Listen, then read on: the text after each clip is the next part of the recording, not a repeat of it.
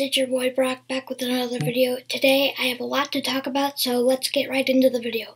Last night, two big things happened. One, the Michigan-Notre Dame game. I'm so happy about that. Michigan stomped on Notre Dame. Really good game for us.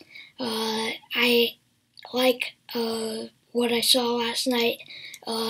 Intense rain at that game, and Michigan dominated, which I loved to see against a really good Notre Dame team that didn't look like themselves. The weather affected both teams, but I thoroughly enjoyed last night's game for the Michigan-Notre Dame game. World Series Game 4 was on last night. Astros looked very dominant in their win.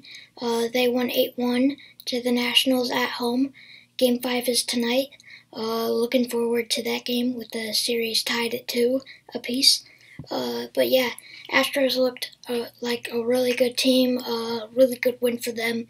I'm going to be very interested in tonight's Game 5 of the World Series.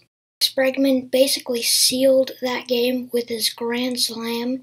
That was really awesome to see that, and that basically just closed the door on the Nationals.